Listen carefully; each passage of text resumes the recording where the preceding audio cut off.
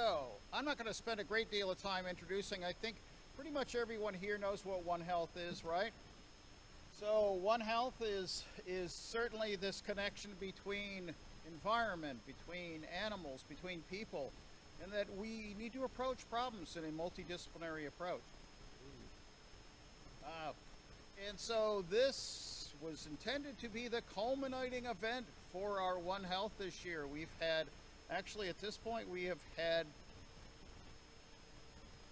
13 or so events in this year for One Health, and I'm so happy that many of you have been here for pretty much all of them. And I hope that for those who are graduating, that you, if you're in the area, you'll come back. We will be filming events, and hopefully you will watch them online if you are not able to come back. But we'd love to see you come back and help us grow One Health.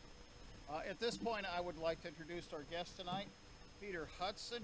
He is currently at Penn State University, but not too long ago he was in the Himalayas and in Sri Lanka and India, and he has some great photos to be showing you. Hopefully you'll be able to see them, and I think he's going to be a great way of ending up our year of One Health. So please join me in welcoming him.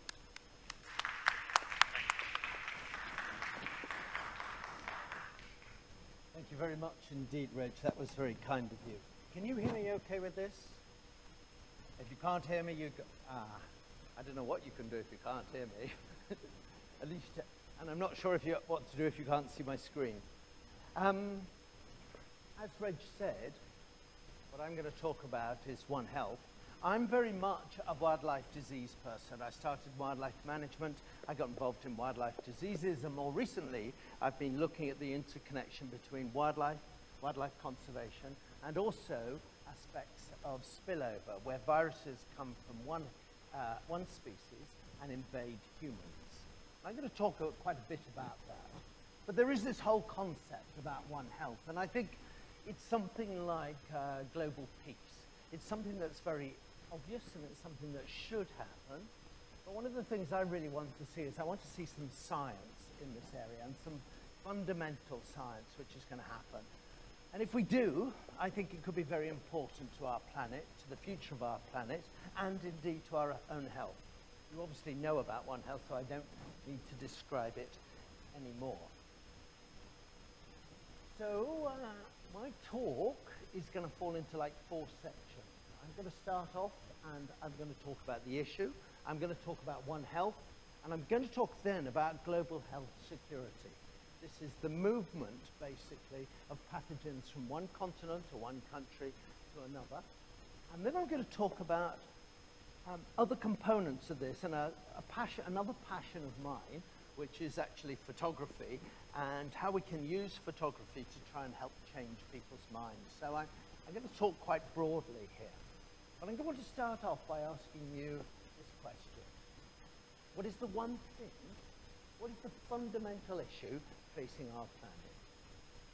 What is the one thing that if we could change, we could help rectify some of the many problems and many of the many issues, and there are 20, I think it is, millennial issues that we have in front of us that we're trying to solve. But what is the one thing we could do? To my mind, it's to try and stop human population growth. The world population at the moment will pass something like 7.8 billion this weekend, or in the next week or so, but it's rapidly approaching 10 billion people. The year I was born, there were 2.6 billion people. And I'm not that old, but I've been around for a while. But that's quite frightening that the population has increased since then by 300, 200%. Quite a rapid increase, and that change in the size of the human population, of course, is going to have a very big impact on our planet. And much of what I'm going to talk about relates to that. So you may not be able to see this, but this is actually a video about the proportion of people living in different parts of the world. So back in the 60s and 70s, most people lived in Asia, in India and China. But a point I want to get across is how the proportion of people are changing very much in Africa. So you can see as we approach 2100, and certainly your children will be alive at that, the whole situation will have changed, and we will have seen a massive shift with a high increase in the size of the population in Africa. I think many of the problems we're facing are coming out of Africa. That includes the diseases, that includes some of the wildlife issues, terrible problems with elephant poaching, lion populations declining, being wiped out, etc., etc. And who are we to talk? After all, if you look at the Western world, what have we done to our wildlife populations? What have we done to our agriculture and the mess we've left there? So I want to sort of touch on some of these issues. If you can see this is the reproductive rate, the number of children and women in 1970, and again we have this down here for 2014. The colours are such that the more red or orange they are, the greater the average family size. And back in the 1970s, you can see there's quite a lot of orange and red throughout, not surprisingly, Asia and India. But in the past, subsequent to that, we've seen a rather rapid decline.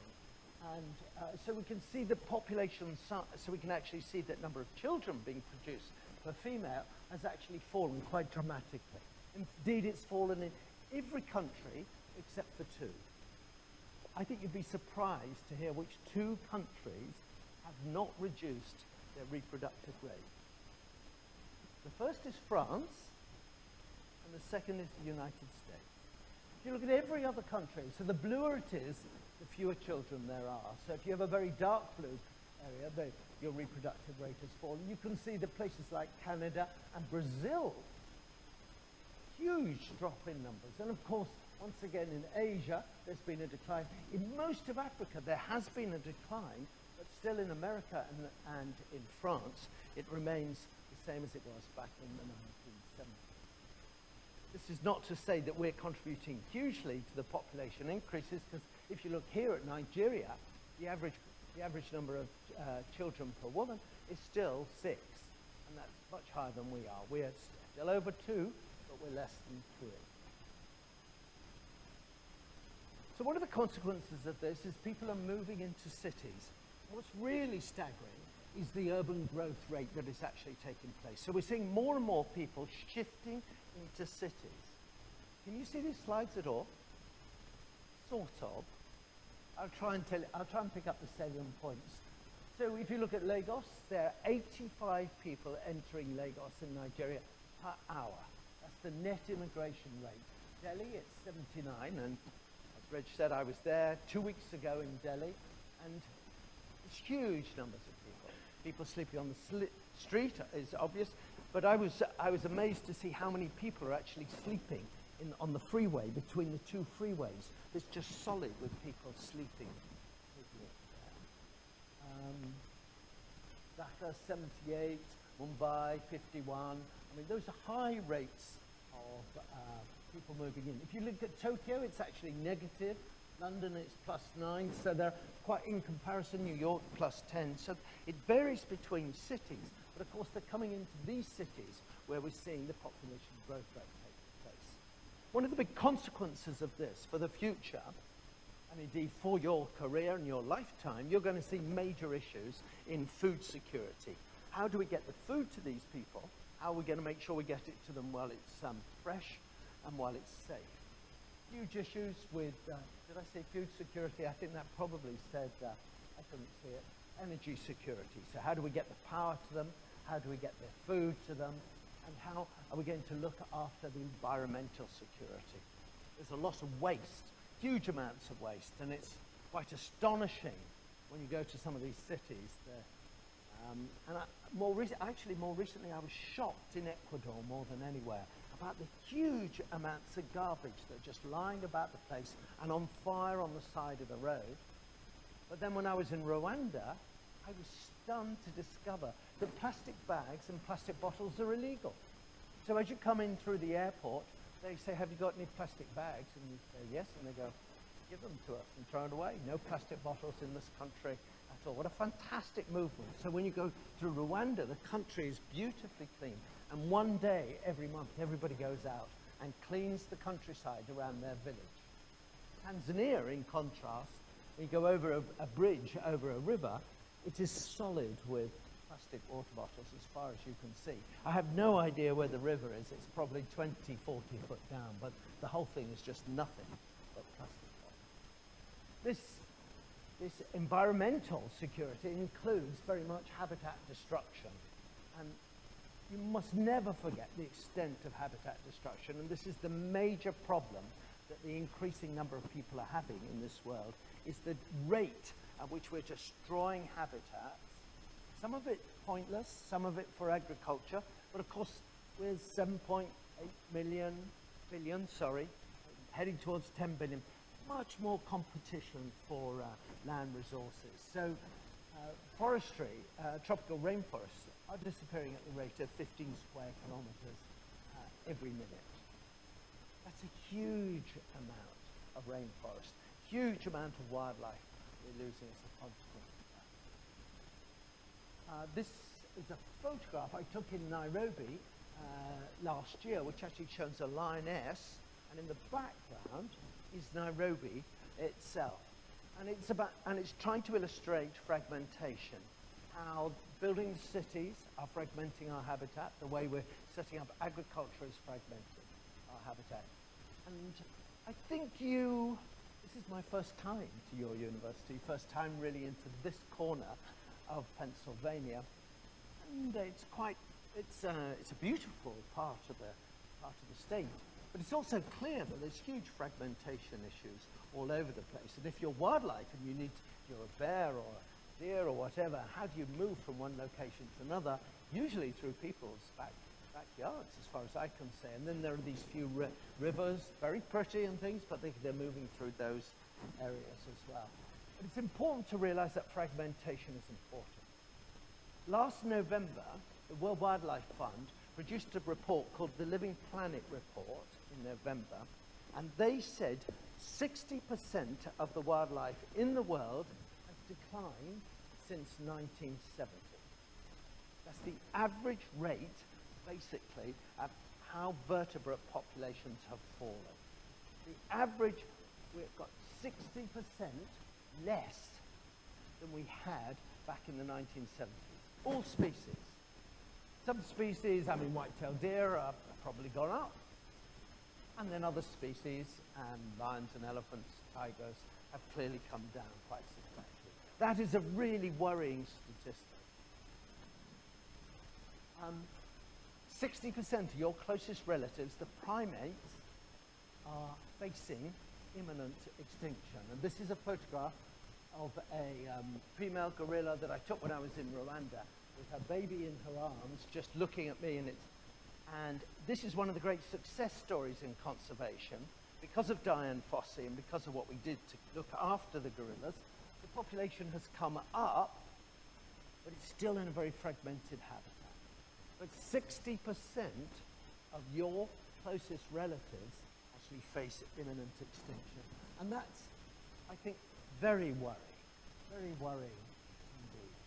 Some species, and this is a remarkable photograph taken by a photographer I've never met, but it's a photograph of a leopard moving through the back streets of Mumbai. And these leopards have adapted to living in cities, and they feed mostly on dogs, on stray dogs or people's pets that are left out. And you may have seen those wonderful photographs in the BBC Living World series, where they were actually able to use heat-seeking cameras and follow and show leopards moving through the city, and then people walking straight past them as if they weren't there. The leopards just disappear into the background, and then they come out, and as I said, they love dogs. Love dogs to eat, I mean, not to So we've seen this terrible habitat destruction taking place. We've seen this huge fragmentation, and that's just increased our contact between humans and wildlife. There's much stronger contact between us, and because of that, we are exposed to a number of infections. So there are meant to be 1,405 infections. I mean, that's an estimate, so there could be 1,420. And 58% of those are derived from wildlife. And there are obvious ones there, aren't there? There are things like HIV. HIV we know came from chimpanzees in West Africa, simian immunodeficiency virus. It's got into the human population. In fact, we think it's got into the human population multiple times and then disappeared or faded out. And it was back in the 1920s the first initial infection took place.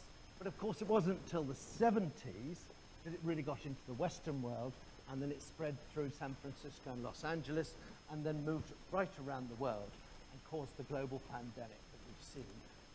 And for people of my generation, a devastating impact on human behavior and human suffering as a consequence of that. I'm not trying to blame wildlife, of course, but I'm just trying to say that most of our infections come to them, and indeed most of their infections come from people like us. So it's going backwards and forwards all the time. So there is this sort of interconnection. And if you look around the world and you see the emergence of zoonotic infections infections that have come from animals, then you can see this has happened throughout the world. Hooray! You are a gentleman. Don't move. Thank you very much indeed. That's greatly appreciated. I'm going to talk a little... No! I'm going to talk a bit about Hendra in a minute. But you know, things like Ebola, yellow fever, brucellosis, SARS, of course Western Nile over here, dengue. These are Zika virus, all originated from wildlife and then spilt over into the human population. What I think is worrying is the rate at which these emerging diseases are now becoming global. And people don't talk enough about this. So if you look at what happened, it took HIV 56 years to get from Africa into the United States. I've already told you that. Ebola in 2014 took less than 4 months to get from West Africa into the United States. And that's quite clearly because we move around a lot. We take aeroplanes, global connections. I mean, the fact that I was in India 2 weeks ago, and in a week's time, I will be 80 kilometers from the North Pole.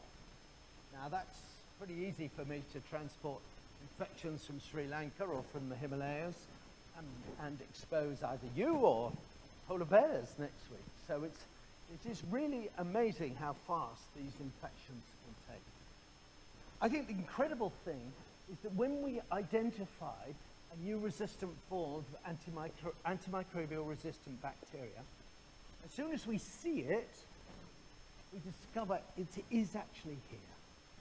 So there are cases of, gosh, there's this outbreak of antimicrobial resistant bacteria in central India, and we said, well, have we got it? Yes, we have. So it appears to be instantaneous that things are actually being spread around. That's quite easy because, you know, if I'd picked up an infection and taken some drugs to try and clear my infection, I could easily be transmitting that as I got here. I don't think I have, but you ought to be careful getting close to me. What we're talking about here are global security issues. The fact that we want to defend ourselves against the next Ebola outbreak, but we also want to be able to help the people in the country who are suffering from it, and we want to give them the capability to do that. So I think very strongly that global health security is all about developing research and doing in-country capability, and I will come back to that again in a minute. And I'm just used the Ebola as a classic example. It was really a case where everything went wrong. The advisors in the United States were telling these countries, Sierra Leone, Guinea, and places like that, were saying, don't worry about it, it'll burn out, it'll go. They were totally wrong. This disease went spatial. And I think the other reason why we never gave the right advice is because these are Francophone countries, and Francophone countries do not really, we're not very good at French. I wouldn't be surprised if I was the only person in the audience who could speak French, but I could be wrong. I hope I'm wrong. But because of that, there was a lack of communication. And here's another fact that One Health is about interdisciplinary issues. It's about everything being interdisciplinary, which means you need people who can speak these languages. You need people who can communicate. You can need people who are going to be able to change the behavior of others. Personally, I think the science and the biology is relatively simple compared to some of these problems. And that would hold true for conservation as well, I think. So now I'm going to work on and say, and Rich put it there, you know, healthy people, healthy environment, healthy animals. Are they all connected? Is this just wishful thinking, or is there really good evidence and good science to do that? So I'm going to try and illustrate that with a case study. I'm going to look at Hendra virus in Australia, where I've been working on for about 10 years, and I had a postdoctoral research student who's now faculty at Montana State, and she's the person who's really leading this. I like to get involved with subjects and then pass them over to my students or postdocs, and then they make their career on it, and then I go off and do something more interesting. That's how I see it, anyway. So let me introduce you to this guy. This is Vic Rails. Vic Rails was a horse trainer. Horse racing in Australia, and particularly down the east side of Australia, is a very important part of their society. They all go to the horse racing. It's a very big thing, and many people have horses in their backyard. People have many horses that they own, and then they go to the races and they bet on them, and it's very much part of society. So it's much bigger there than it is here, and it's pretty big in the United Kingdom as well. Well, Vic is very famous because he trained this horse, which is Beau Rogue. Beau Rogue won one of the big cups, and very famous. Made a lot of money for Vic and the owner.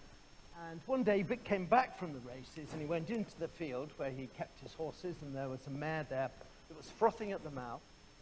It was showing some serious neurodegenerative behavior. Its tongue was hanging out. It had a fever. So he brought it into the stable, and he phoned the local vet. The local vet was taking the evening off, and the phone call went through to a very good friend of mine called Peter Reed. And Peter went round there to have a look at what was taking place. Quite soon after that, the stable hand became sick. Vic himself became sick and went on, and there were 21 of those horses were involved. 14 of them died. Vic himself died from the infection, but the stable hand recovered. There's a case fatality rate of 57%, which means if you get it, you've got a 43% chance of surviving it. So 57% of the people who've got it have died. You think of that compared to something like influenza. Influenza is something like 0.01%. Ebola is about the same. Ebola is about 57. Rabies is up in the 90s, because if you get it, you're dead. You know, rabies is going to kill you, but the likelihood of you getting it means you have to be bitten by a dog or a raccoon, and you have to be very unlucky to get it. But that's a very high case fatality rate, much higher than most of the human infections you think about. And so what Peter did was he had this job of carving up all these horses, pulling out their livers and guts, and basically putting them in bin liners and sending them back to the lab to try and see what it was this horse had died of. They called it Hendra virus because the place Hendra, where Vic had his stables, is right next to Brisbane Airport. And if you ever go to Brisbane, you drive out, and the first sign says, "This way to Hendra." I always laugh because it just seems, from all that way to Australia, and the first thing you see is as the name of a virus, because viruses are always named after the place they came from. Except for sin nombre virus, which means virus with no name, because the village that first got it said we don't want our village to become known for that reason. Anyway, so Peter then tried to find where had this virus come from, and he and a colleague called Hugh Fields then did a large amount of work and couldn't find it at all. And then Peter was running a meeting for the horse owners and said, "I've looked everywhere, I can't find it. I looked in earthworms, I've done this, I've caught birds, and this, and every mammal, we've sampled everything there." Somebody stood up and said, "What about the bats?" He goes, "What about the bats?" He said, well, just at dusk every day, there's these huge numbers of bats have been going over Vic's property. Have you sampled them? So he went out and sampled them, and sure enough, discovered that the bats, particularly these ones, the black flying foxes, as well as the grey-headed flying foxes, were also transmitting it. But in fact, we also found it in other species. And this is a map of eastern Australia, of course. Every one of these points is where there's been an outbreak. And this is where Brisbane sits, and where, by far and away, the majority of the infections have occurred. And they tend to occur in the winter months. And we've been able to show there's been a substantial change in the behavior of the bats during this time period. And this is just a map of Brisbane, but if I've got this data in the next slide, I can show this for most of Australia. These bats used to live in very big camps. So here's the city, but they lived inside the city in these huge, huge camps with hundreds, tens of thousands, if not hundreds of thousands of bats. The one big change in the behavior is now the bats are divided up into many, many more, but smaller colonies across the place, across the area. And what we've been able to show is the bats are starving during the winter months. And they're starving during the winter months because they can't get access to the nectar from eucalyptus trees. And that's because we've cut them all down. There's almost no habitat remaining for it. This is what all feeding habitat in eastern Australia looks like. The reliable winter feeding habitat is really difficult, and then the amount of protected habitat is almost impossible, such that when you get an El Nino event, so that's a southern oscillation where the weather changes and it becomes really wet and miserable, then the remaining bit of eucalyptus does not flower, the bats are starving, and our hypothesis is that when the bats are starving, they go to other food resources and they're in poor condition, and they're starting to starve, and they start shedding virus. So this is a virus that involves domestic livestock, the horses. It involves coming from a wildlife resource, the bats, and this is a virus that not only kills the horses, but also kills people. And it's because of environmental degradation. And that's the removal of the prime habitat for the flying foxes. So this is, I believe, a good example of One Health. And there's also a good example of spillover, which is the way things have changed and how there is a cascade taking place. So we looked at bats distribution, and the bats distribution changes, and the winter foraging has been destroyed by agriculture. El Nino comes in, it leads to no flowering. The bats get short of food, and so they start to use small temporary camps. The bats then start to shed the virus. This virus survival is good in these weather conditions. The horses are exposed, and the horses at that time of year are on a low plane of nutrition, so they're susceptible to the infection. And if the bats are feeding on fruit, say on figs, what they'll do is they'll feed on the figs and then spit them out, and the horses come round and sniff up what bits of fruit are left to eat them themselves, and so they become infected, and they and the people subsequently die. Solutions to this? Well, everybody wants a vaccine. Everybody thinks a vaccine is the answer to everything, and some of my colleagues developed quite quickly, because developing a vaccine isn't difficult. You can do it, but to get it through all the regulations is often difficult. But they developed a horse vaccine, and you can vaccinate the horses, but it only lasts a year. And it costs 300 Australian dollars, which is less than ours, but it's still a lot of money for a horse. Some of these people have 20, 30, 50, 100 horses. No way they're going to do it. And so they do their own risk assessment, and they say, well, I've got some very valuable horses here that I use for racing. I'm going to vaccinate those. Other people say, I've never seen a bat on my property, so I will not vaccinate my horses. And that's where the problem lies. If you don't vaccinate your horses and you live in a place where you never see bats, it's when the bats come to those places. And I've visited lots of infected premises where you see the person say, it was a terrible weather, and then suddenly we saw these bats The weather was so bad, I brought the horses in closer to the house, so I didn't have to trudge through the mud. And then all this, and our fruit trees were in fruit, and they infected the horses. So horse vaccine isn't working. What I would like to see is re-establishing the vegetation. I would like us to do some rewilding, planting trees for human health. And we've got a lot of interest in this. There's a lot of Australian landowners who are interested in allowing us to do some rewilding. It's pretty big in Australia, rewilding, because the Australian fauna has been decimated. And so they're very keen to try and do something there. But to actually put this back to help the health of the bats and to help human health as well. So I think that example showed you that everything is connected. I think it shows you that the health of humans, livestock, wildlife, and the environment are connected.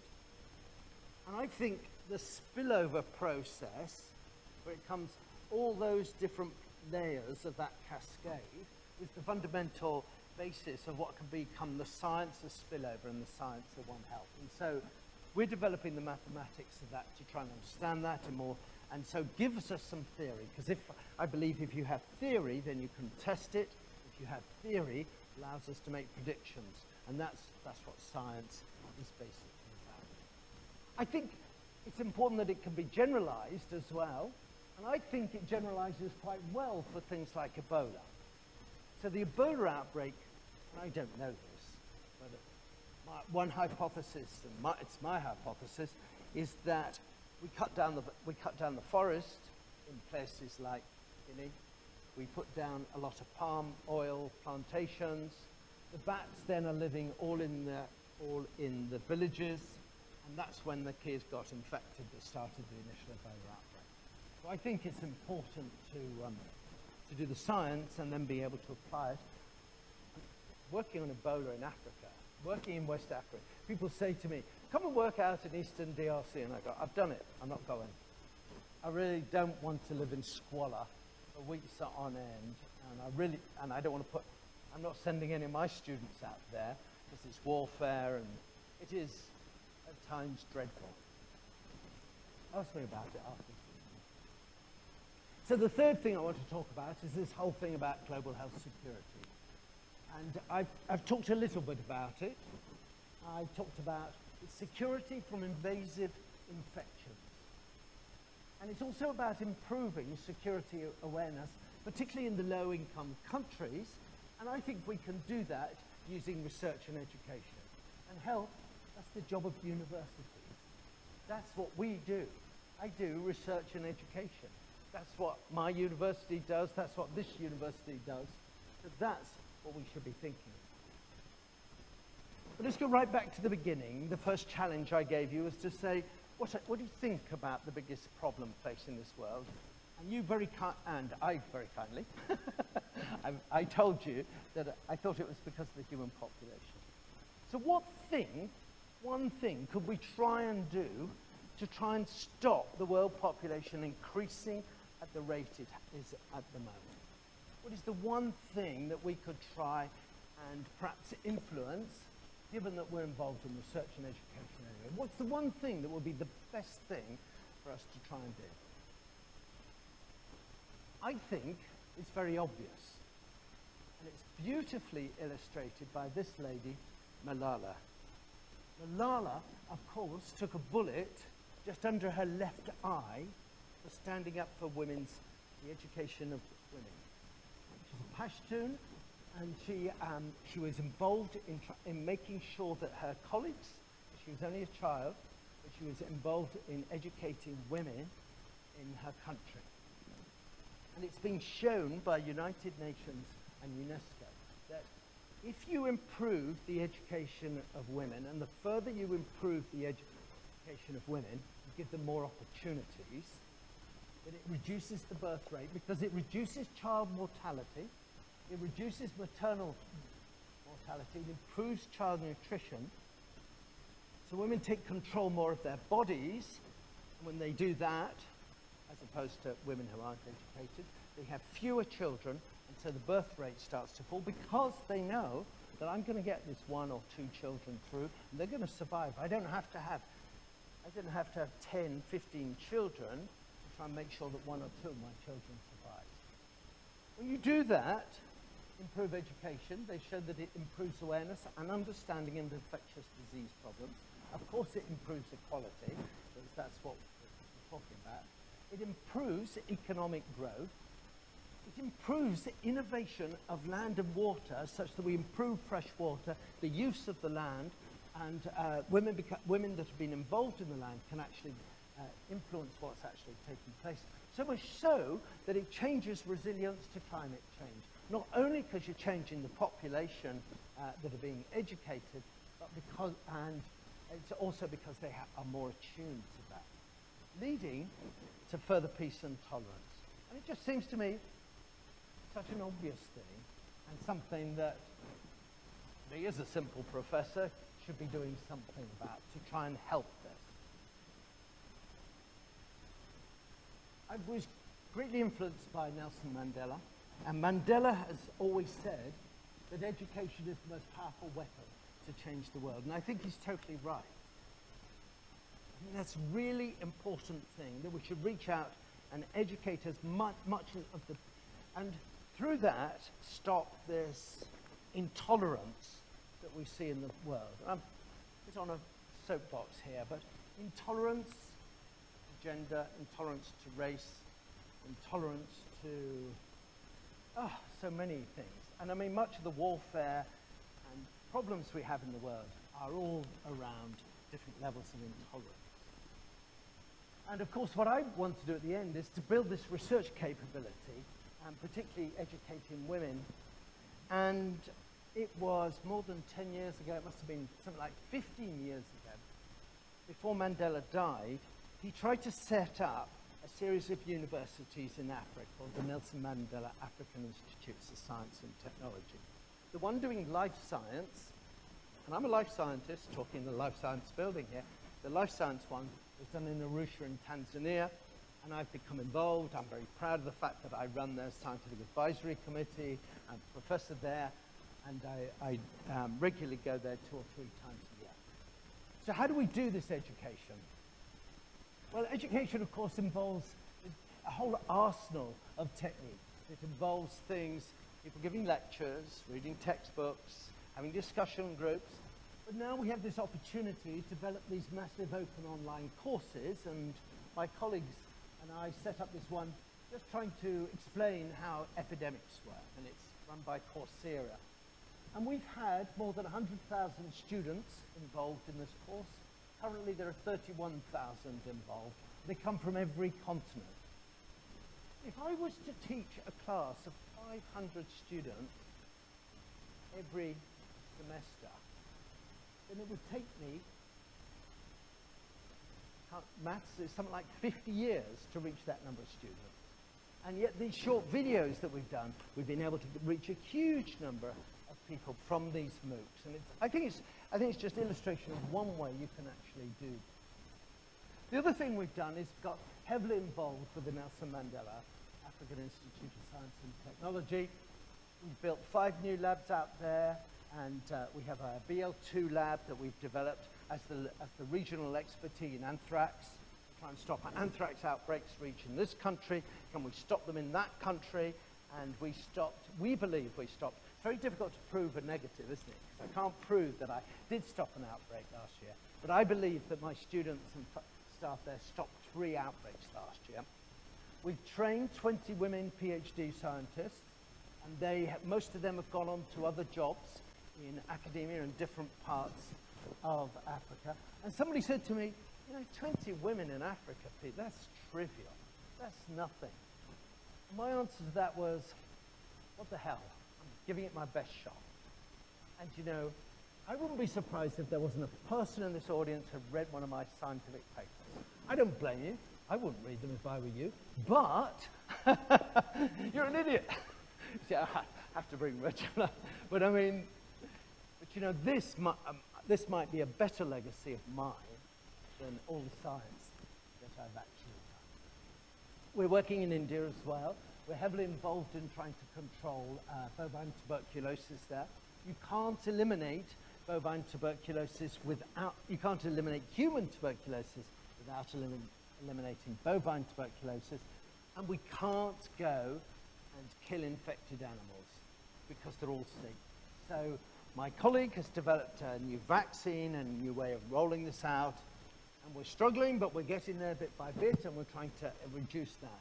Of course, reducing the disease and helping people to reduce the disease, I hope will lead to reduced birth rates as well. I'm getting more and more involved in what's taking place in Panama. Most people that come into this country and don't come from Mexico, Guatemala, or Nicaragua tend to come up through Ecuador because they don't need. They can get into Brazil, get to Ecuador without a visa. You can then get a bus up through Colombia, and you're taken to this point, and then you're basically told you have to walk 80 kilometers through this very serious rainforest. I mean, it's very steep. I spent 4 months there. It's a pretty awful place to be. But during this time, they get infections and they get abused. And when they come out the other side to the place called Matete, which is just on the other side of the border, then we developed a clinic where we're trying to look after these people and trying to treat them, the displaced migrating people. I can talk more about that later. I'm involved in trying to get serious funding for that. Okay, so that's the One Health bit. What I want to do now is I want to think, how can we change the behavior of people? And I think this is a very important thing to do. It's very easy for me to do my science, and it's very easy for you to say, oh, he developed a vaccine, he did this, he solved that problem, he developed this form of reducing infection in wildlife like this, and I think our work has saved the bighorn sheep, and we think we're in the process of saving the desert tortoise, but that's okay, you can all go home. So, but how can we actually change the minds of people so they see things in a different way? Well, I'm interested in how we can use photography and videos to do this. And so I thought I'd ask you the question, what are the most impactful photographs you've ever seen? I'm going to show you the two that were the most impactful from my point of view. You may never have seen these before, but I think these two photographs changed the world.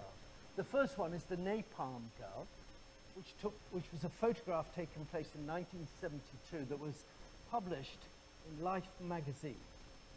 At that point, I was 18 years old. No, I wasn't. I was 19-year-old. But I remember this photograph coming out. And this is Kim Phuc, and she's just run out of her village, which the Americans have just told the South Vietnamese to bomb with napalm. This girl has had all her clothes and a large amount of her skin burnt from her body from the napalm attack. Her brother, I'm not sure if this is her brother. No, her brother was a baby. He was in somebody's arms just outside this photograph. But he was also in this terrible situation. I think both of her parents were killed during this attack. But this one photograph had a huge influence on the Vietnam War.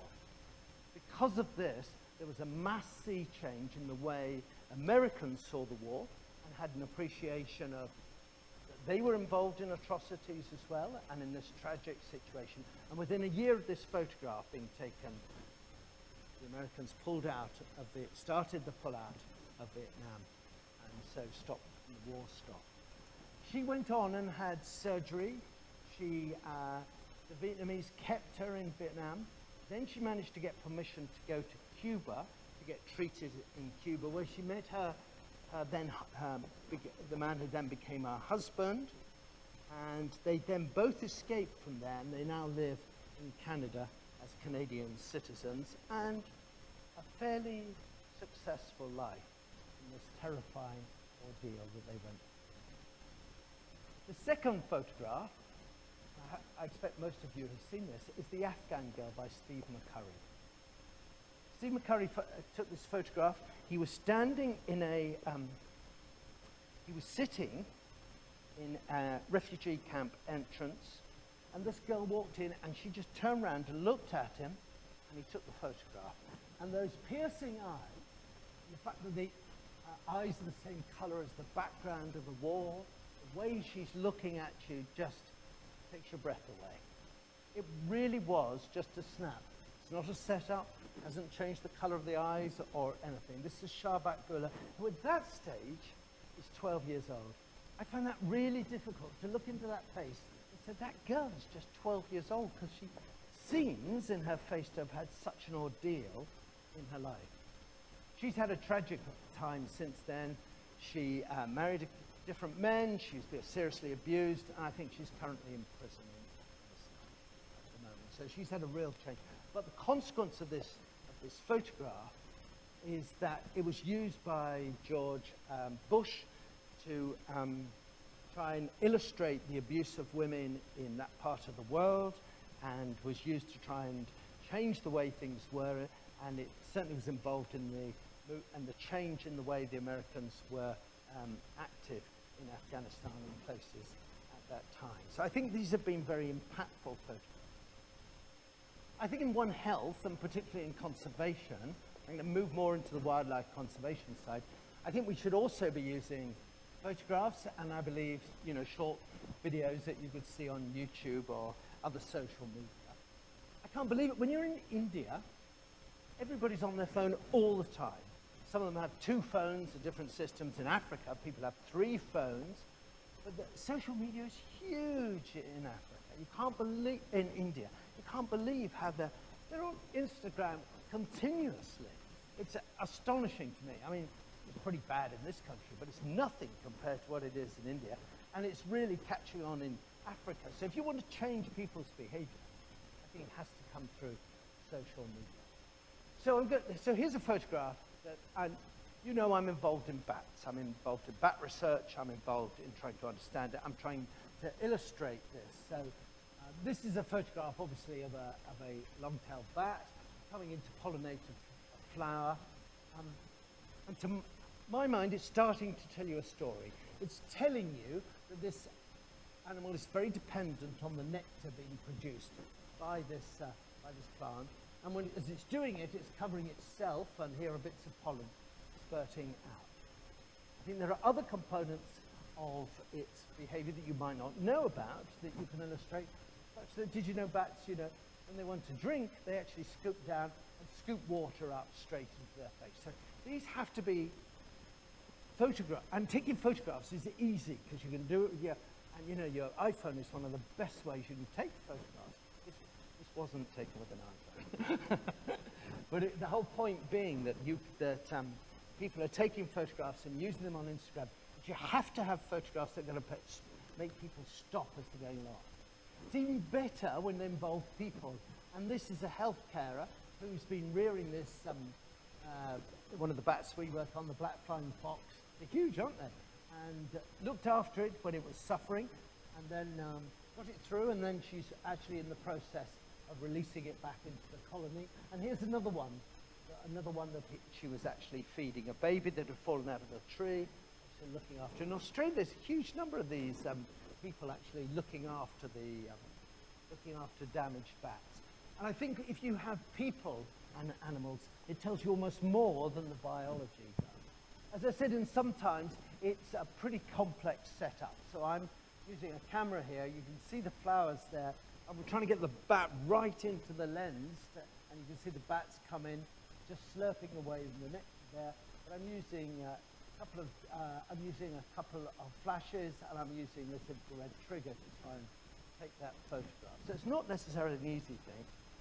This is another one I took, and this is a part of a series of photographs I'm taking about awareness of wildlife and roads. And I actually took this one close to Yellowstone. I do a lot of research in Yellowstone on the wolves population there. This is a coyote, it's not a wolf.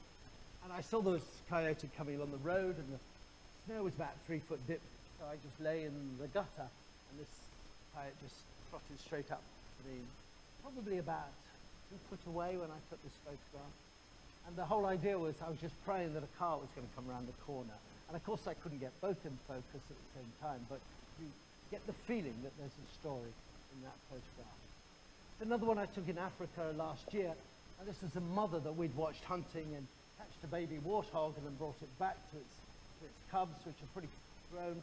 and they're jumping up to try and get it, but you can see the drama, and you can see, I hope, start to see some of the stories. Then when I was in the Himalayas last week, I was fortunate enough to see snow leopards, which is one of the most elusive animals to see, just a beautiful one. And this is about over a kilometre away. She came up over the top of the hill, and so I set my camera up so there was no shake or anything. I was just trying to take this photograph, and as I took the photograph, I realized that her cubs she was calling her cubs, and her two cubs are just bouncing into the photograph. So I think, you know, this is a bit of a story.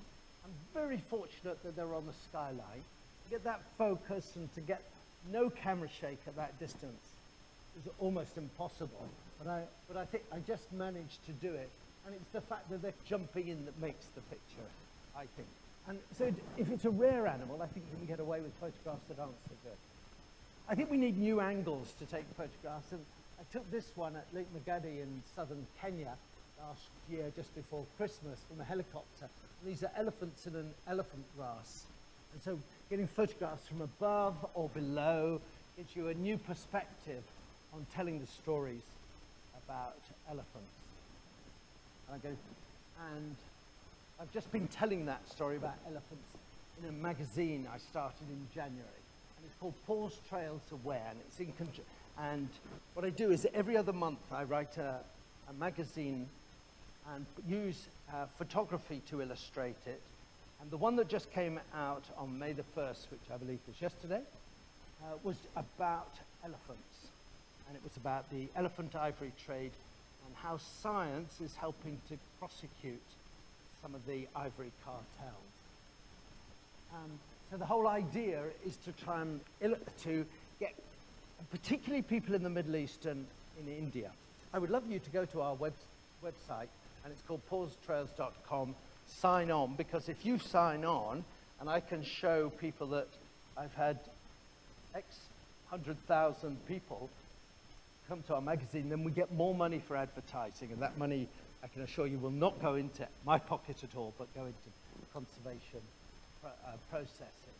But it's a free online magazine that tries to illustrate science and photography, and I'm trying to do this as a community photo project. So they're not my photographs. I will seed it with a couple of photographs, and then I ask photographers, particularly those in the Middle East and in India and Africa, give me your images so I can illustrate this. And they're proud when their images are published, and they can say, you know, I published my photographs. They have to be really good photographs, but it also helps to increase awareness, because those people, I want them to tell other people to look at the magazine, and I hope see the problems that we're having with, say, ivory. We're doing a series of books as well. We've done a couple of books, and we've got another book coming out. But once again, that's really just to try and increase awareness. The other thing that I really want to do, and I'm struggling a bit to do this at the moment, is I'm trying to set up a group called Girls Who Click in Muslim countries. So to get women more involved in conservation issues, by either lending them cameras, giving them cameras, or getting them to bring their iPhones along to take photographs. So to do this, obviously I can't be in the room, ideally, but not in the country because I'm a male, but to get women photographers to teach women how to take photographs, and particularly photographs of conservation and social issues. And through that process, I think we can reach out and have more of an impact on people.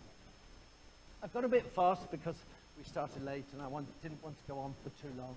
But I only did a bit of this work. There's lots of other students and people in my lab who've done much of the bits of the science, and I want to take out Raina Barright in particular, Peggy Alba, just wonderful people heavily involved in doing the Hendra work. So I'm going to stop there, and thank you very much. And if Reggie's up to running around, I'm very happy to take any questions. I wouldn't dare ask for the lights. But, no, we're not doing the lights. Now it doesn't matter, but it'd probably take them an hour to get the lights. Touch the lights, we could be in big trouble. Would anybody like to? Have you got the? Yes. Have a mic. Have a mic and I travel. But I think you could almost shout. Is this working? Yes, that's working great. Thank you. Hello. Hiya. I just wanted to ask, with climate change, how do you think these infections and these diseases are going to change or progress within the next couple of years or over time? So the question was, how's climate change going to influence diseases and disease spread? Well, there are two components of that. One of those components is the movement of people and wildlife that are going to take the diseases with them, expose other people or animals to them, and so start an epidemic somewhere else. And we know that takes place. So we know that, for example, in the southern Sahel, that the movement of people has changed through climate change because they have to move away because there are no resources in the Sahel desert, so they must move away.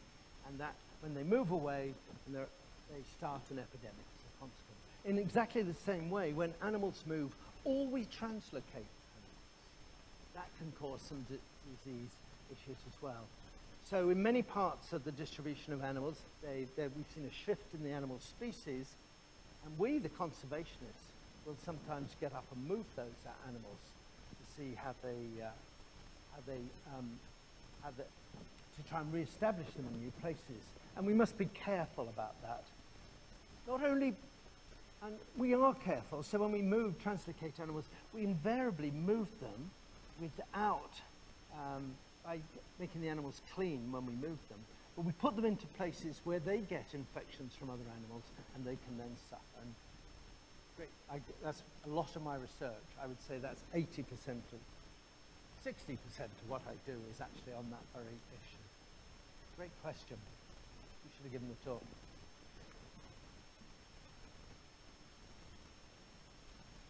Thank you.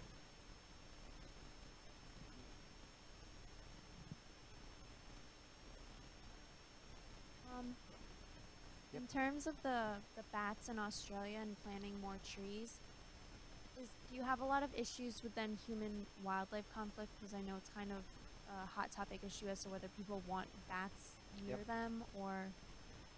There are huge human-wildlife conflicts. One of the places that I visited recently, there was this bat colony right next to a kindergarten school. And understandably, the parents and the teachers of the school are very concerned about it. And it's very difficult for me to actually say, I know you're worried because they're there, but those bats are fine because they're healthy. That's why they're there. It's when they turn up in places they shouldn't be, that's when they're going to cause the problem. So it's a very difficult thing to actually talk about. But the Australian government have said it is illegal to persecute bats. It's illegal. So people try to burn down their colony. And some of the politicians some of their politicians are dreadful. I think we do exceptionally well for dreadful politicians in the United States, but some of those are really dreadful as well. And they sort of say, you know, blast them out of the sky, chainsaw the trees down, shoot them, firebomb them, and things like that. But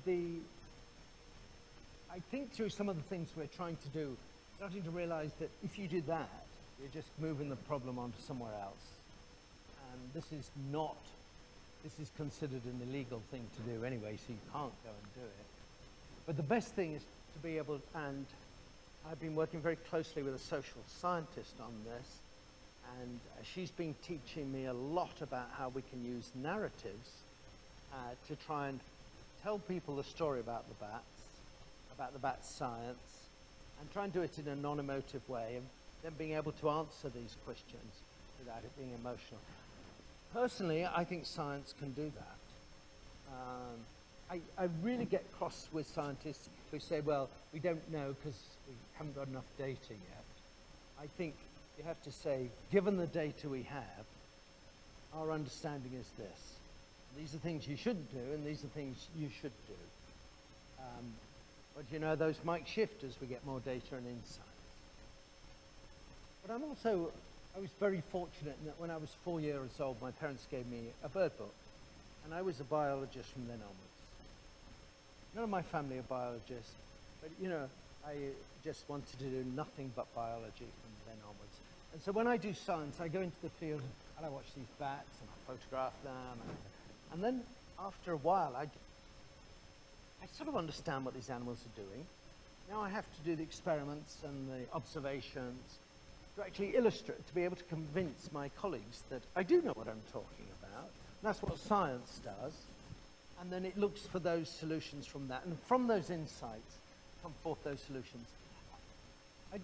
In Scotland, God's country, if you haven't realized, that's where I'm from.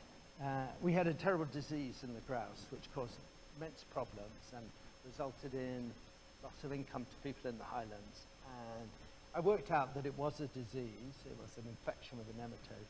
So I developed a pill that the grouse take that solves that, an antelmative pill. The trick was being able to, first of all, be able to leave this, which is actually pieces of grit on the mat, because they won't take the pill. You see, I could actually produce something which is the best food they could possibly want, put ice cream on top of it, and they'll stand on top of it and poop on it. But I could get them to take this pill eventually. And so being able to change, and we're talking about relatively poor areas of Scotland, the economic structure and things like that. As a consequence of that, that came from insight.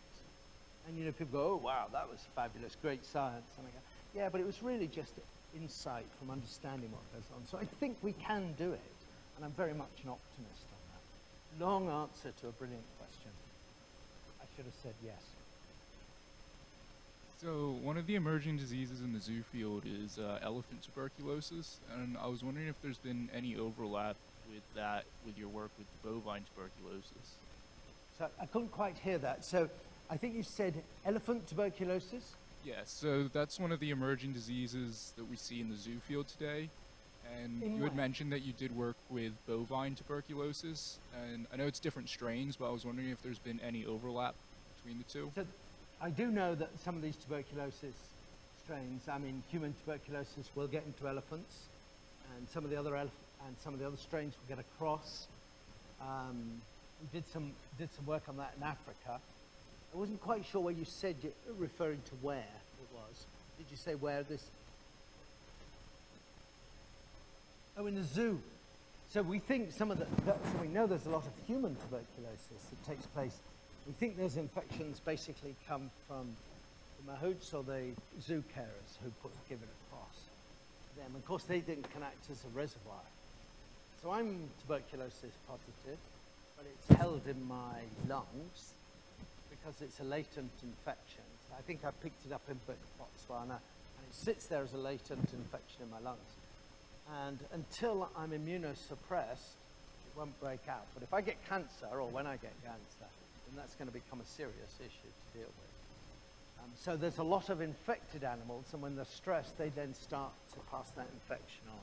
Don't worry, you're not infectious. Yeah, I was going to say, I can understand why you're not sitting in the front rows, guys.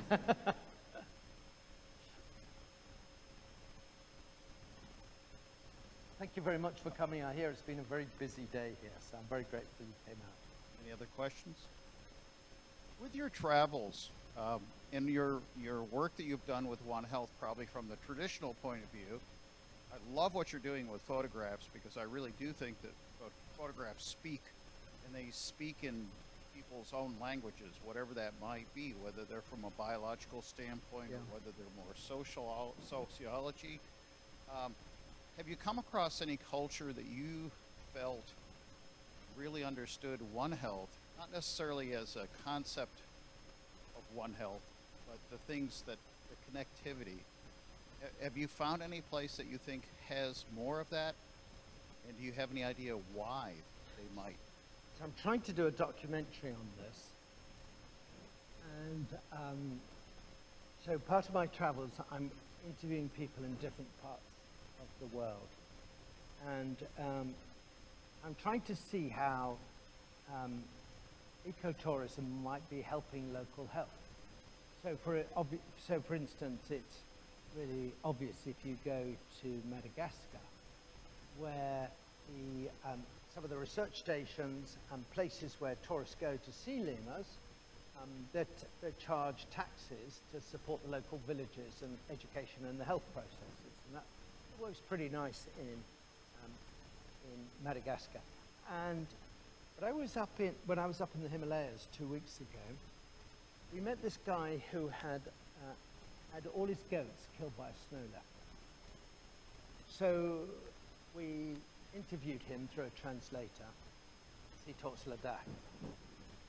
I only know a person who talks Ladakh. I don't know one word in Ladakh. And we were just chatting, and I was saying, you know, this tell me how you feel about losing your goats. This is your livelihood that's gone. This is tragic. And I said, how do you feel about the snow leopard? And he said, the snow leopard must live. If there was no snow leopards in the mountains would be quiet. And it just took my breath away.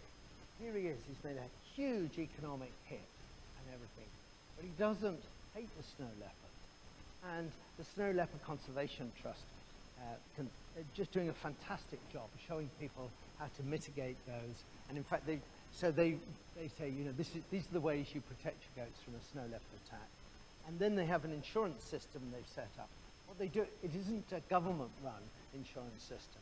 What they do is they give money to the local communities and say, if anybody suffers from snow leopard attacks, you can use this money to mitigate it. So this person comes along and says, I lost 20 goats, killed. So the snow leopard doesn't kill 20 goats. He gets into the corral where the goats are and the goats jump around on top of each other and kill each other, and then the snow leopard kills one and eats one, and then the guy comes in the morning and all the goats are there because he's killed one, but all the others have panicked and just jumped on top of each other. So, but they give it to the community, and by giving the money to the community knows if that person really did lose those animals. The community also knows if he's somebody that does a lot of, I can't think of the right word in American other than the word bullshit, but you know, but I mean, they just, they know as the community. And they also know that if they give that money to him, for his goats, it's not going to be somebody else. It's not going to be available for somebody else. So they have to decide how they divide that money up. And I think that's very much what conservation, what One Health is all about. It's about people having the responsibility, people being involved in that, in their own decisions. And it's a community thing that I think is really important. I have to say that one of the things I did not know before I moved to the US, and I moved 16 years ago, was I got involved with our local community hospital and our local community bank. And I'm stunned in America how that works. I'm really impressed. So our community hospital takes anybody that's sick, and they will work out the money and the insurance issues afterwards. And in exactly the same way, the community bank has special programs for single-parent families and to help people buy their homes and do that. I just think that's really fabulous. And I'm talking to them about global community effect. I just think, and it's very nice when I go around the world and say, you know, even in America we do community things. This is what's happening in my backyard. So I don't know if I think I answered your question, but I tried to try and bring in the interdisciplinary side. I think you did a great job with my question. Thank you very much. I agree. Hi, hello, I have a comment and a question. I agree with Reg about the how brilliant it is that you're using photographs and getting out your information in that kind of a way that's appealing to people to spread the word of your research. That's my comment. And then the question is, I saw a reference on one of your slides to the Bill and Melinda Gates Foundation. Can you tell us a little bit about where your funding sources are, and if those things are in jeopardy with the current political climate, things like that? Great question, and a question I should have done. So, Bill and Melinda Gates will not give you money for research or education. I want money for research and education. But what they have done is they gave us the first $4 million for those 20 students to investigate problems to fund women to look at domestic livestock women's issues. So Newcastle disease virus was one. And amongst the Maasai, the women actually own the cattle. So I've done quite a lot of work on trypanosomes in the Maasai cattle because the women own the cattle. And so the Bill and Melinda Gates allowed us to do that. So Melinda Gates is very keen on training women for the future. So that was very fortunate. But it's got to be very direct and very impactful. We don't want to do education, really. We're trying to get them to do the next tranche of this. And they keep saying yes, no, which is how it goes with these sorts. We have, so the work on anthrax was funded by the Department of Threat Reductions. And they see that as a threat to this country. And anthrax is a listed infection that they're particularly concerned about. But if I had Hendra as well, but in fact Hendra is being run out of a DARPA grant at the moment, so we've got an 11 million DARPA grant to run that work, plus an NSF grant, which is in a program called Coupled Human Natural Systems. That gives us like 14, 15 million to do that. I think there is a lot of money that should come out of the defense side. So when you're involved in research and you become a PI, you spend much of your time writing grants to try and get money. And every professor in my university is very much an entrepreneur in their own right, because they do their own research. Yes, I earn my salary by teaching, but then to do my research, I need every penny from outside. I don't get, the university doesn't give me money to do any of this. I have to get that money. And my trick is to divide it up. So I get money from NIH, I get money from NSF, which are federal things, I get money from Bill and Melinda Gates, I get money from DARPA, and I get money from the Australian government, I get money. Anywhere there's money, I'll be there to get it. And the bigger the money, the harder I'm going to try to actually get it. So I think you need to do multiple areas. But I think there's a huge amount of money that should come out of the global health security side.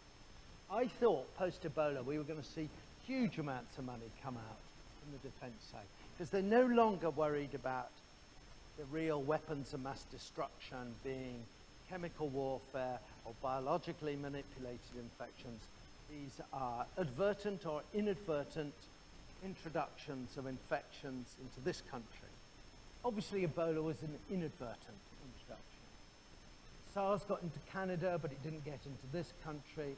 Obviously, Western Nile was an inadvertent introduction. The spread of Lyme disease is a natural spread of that.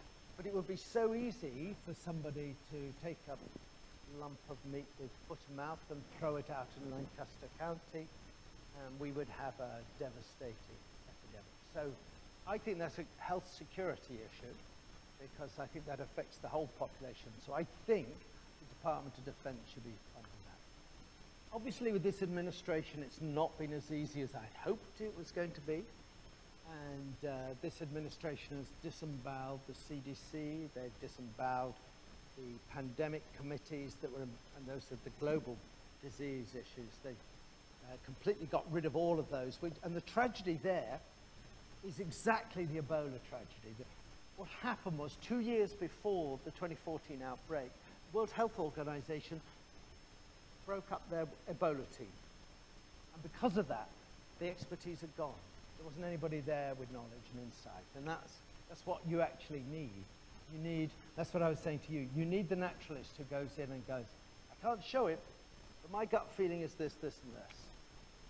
So I once, when I was working on grouse in Scotland, I went to a Laird's is the landowner, and the Laird said, I've no grouse on the hill, Peter. I bet you can't find anything. And I looked at his hill and I said, if we're going to find them, they'll be in that bit of vegetation over there. And I just put my dogs in there. Dogs went on point and flushed a brood of grouse. And I said, you've got grouse. Now let's see how you can get more grouse. And that was an intuition. And I think that intuition, we mustn't lose that intuition with disease as well. Well, I think we'll end it there. I invite all of you to come up and meet our speaker. And thank you so much, Peter, for a fantastic end to our year of One Health seminars. Thank you so much. Thank you, Reg.